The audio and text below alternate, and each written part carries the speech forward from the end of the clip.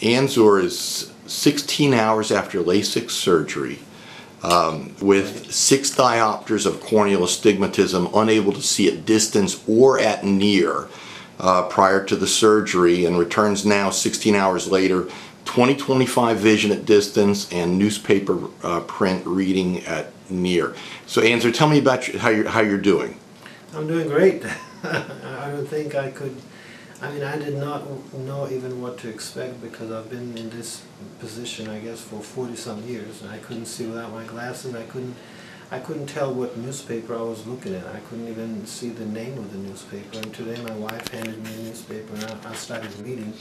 And all of a sudden I stopped. I'm like, wait a minute, I'm reading a newspaper without any glasses on. So today is the first day in 40 years that you're really independent of your glasses completely. Yes. Okay, and the vision's getting better and better. It is. It's still a little hazy, kind of, you know, a little foggy, I guess, but it's definitely better. I mean, I was looking around the room here and I was reading posters. I'm excited because, you know, I wasn't able to do that before. So.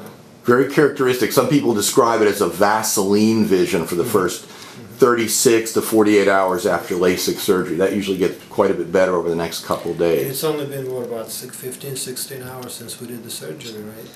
How much discomfort did you have during and after the surgery?